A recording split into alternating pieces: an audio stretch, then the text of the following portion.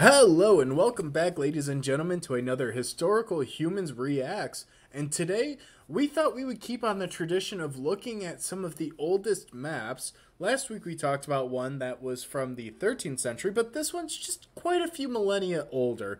This is the oldest map of Europe. Quite the title, quite the claim, isn't it? Yes, this map was created at some point between 2150 and 1600 BCE. It is a stone slab map, and it is known as the Sant Belek slab. Uh, its discovery goes all the way back to the year 1900. So it has been around with us for a long time. Yeah, Uh, wow. it is uh, it is definitely the oldest map of Europe. And the Uh, interesting thing is, and one of the reasons this slab has come to us in the news recently, is because of the fact that the person who unearthed it, Paul du Châtelier, was a French historical researcher and a founding member of the French Prehistoric Society, kept the slab at his house, where it eventually made its way to the French National Archaeological Museum in the 1990s, and it was donated to the museum. And then in the 90s, it was later transferred to the facility's cellar, where a lot of the stacks and storage are, to keep it yep. from public eye and to keep it in a safe place. But there, it kind of just fell into obscurity. It faded from memory. However, in 2014, a brave young museum associate wandered deep into the stacks and found this slab lurking deep in a corner.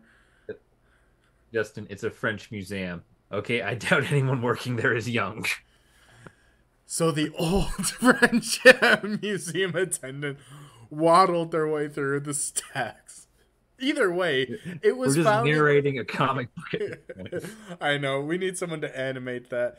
But they discovered the slab, and eventually in 2017, studies reopened as to what it could be, and they believe, or it was identified to be, a map depicting the Ode Valley as it appeared during the Yep. Bronze Age.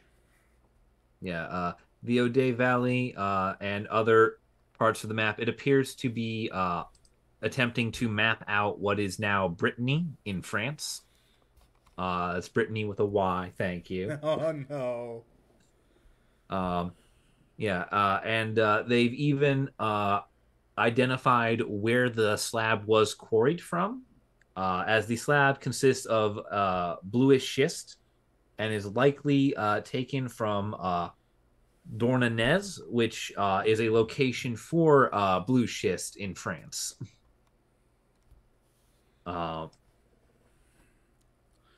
we currently do not know what is on this slab, Oh, its I. exact meaning. But we do. Or Yeah. so Yvonne Payet, a professor at the University of Western Brittany, thinks the slab is.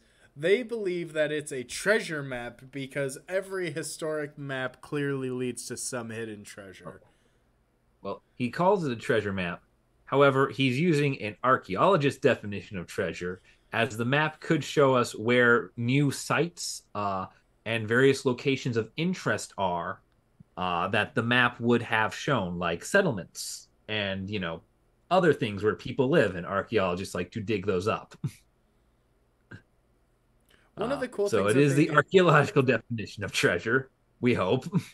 they do mention also that they plan and that they might actually end up doing a lot of remote sensing, where they would go with ground penetrating radar and try and map out sites from the surface without having to dig into the soil, Yeah, which is very that is true. interesting.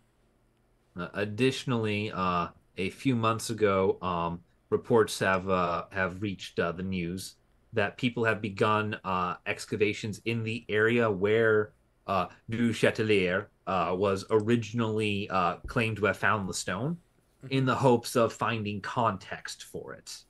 Uh, as Chatelier more or less saw it on the ground, recognized it as an artifact, and plucked it.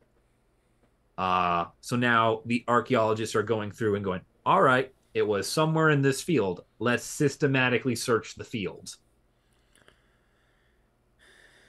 It's interesting. Hopefully, and one of the things that they have found with the recent excavations is additional flat fragments that add to it. Um, Yeah, which yeah, I guess the stone had been used as part of a tomb wall. So Duchatillier walked past a tomb and went, "Hey, that's old." Yoink. yoink. Yeah. Yes. Antiquarian archaeology. It's like, I don't really care about what's in there, but this door frame looks lovely. And the single most British thing comes up in the next paragraph. What may be the oldest map found elsewhere in the world is the Imago Mundi, Yeah. which is a Yeah, Imago Babylonian Mundi. map of the world discovered in southern Iraq, and it is held at the British Museum in London. Yeah. Yeah. All you need to see was it was found near Sipar, and immediately an English person took it. God.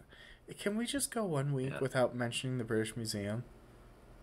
That is not physically possible. Like, if someone wants to play a historical humans drinking game, just anytime any one of us mentions the British Museum, just take Yeah. note. It's a double for the British Museum. It's one for England.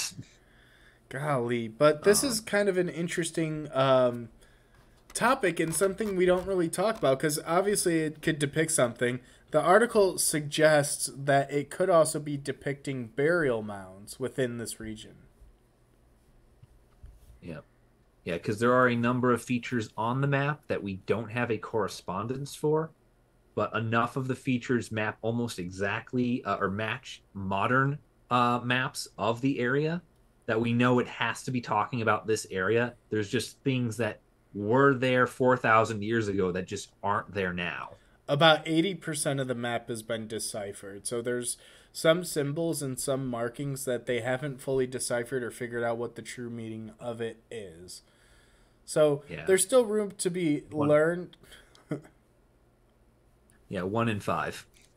but it's an interesting rediscovery, and it's something that is kind of being pushed and highlighted a lot in the field currently, that a lot of these collections have items like this that at one point may have been plucked from their context and now have this incredible story, this incredible background that is just waiting to be rediscovered. And there's so much more to the picture that can be continued now that we have modern technologies and better grasps over the field and over the idea of what history actually looked like. You know, I feel like that's a pretty good synopsis of why this is important. Oh yeah, definitely. It's very important because it's this thing was found by an antiquarian. It was moved to a museum basement, and now it's being brought out and being used to actually understand the history of the world. And that's the purpose of finding these artifacts in the first place, is to understand the history of the world. So if we don't go around and use what we've already taken out of the ground for that, then why are we even bothering to take things out of the ground? History is a finite resource.